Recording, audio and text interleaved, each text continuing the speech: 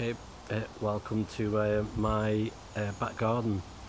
It's also known as the antenna graveyard, as my wife calls it. Over here, I don't know if you can see that up there, there's some bits of antenna. I've got a inverted L going across the yard.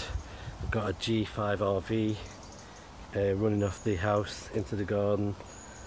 And here I've got the DX Commander, which I'll go into a bit more detail now. Okay,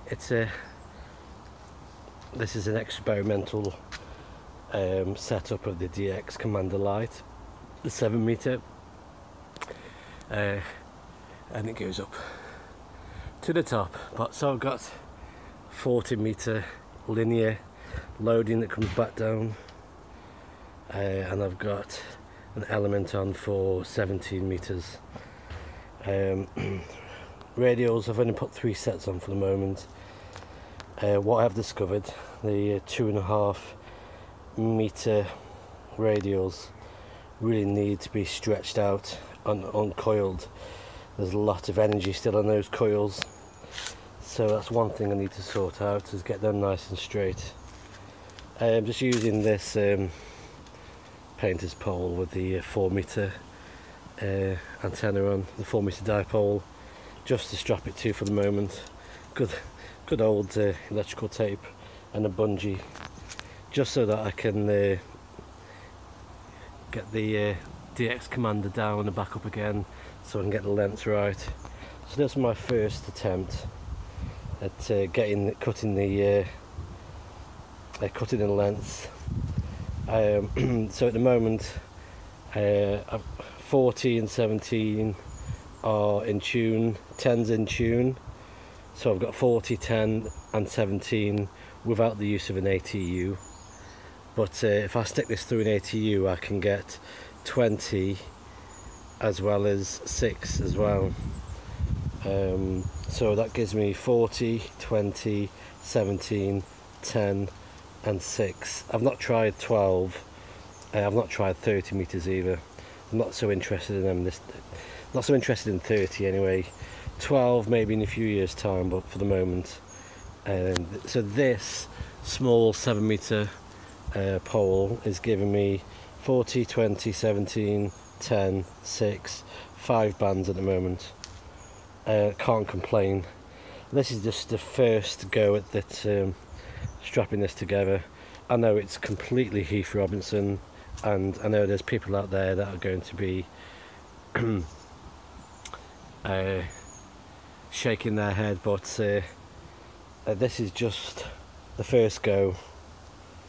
And really, I mean, you can get a couple of hours before you have to get called in to do a DIY job, or go and sort the kids out, or go and sort the tea out for the family. So really just spending about 1.5 to 2 hours to get the lengths cut, get everything crimped and soldered up, and get this the first DX Commander up in the air. So hopefully this is the start of more to come.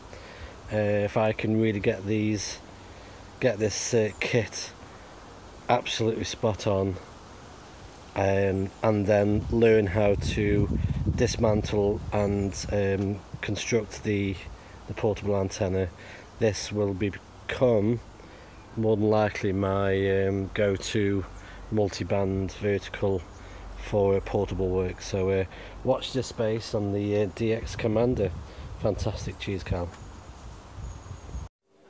Okay, this is just a quick look at the workbench.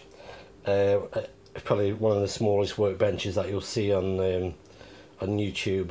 But the point is that the tools that I've got are very modest. I mean, these cost just a few quid, nothing much, and my skill set isn't that good. It isn't that great.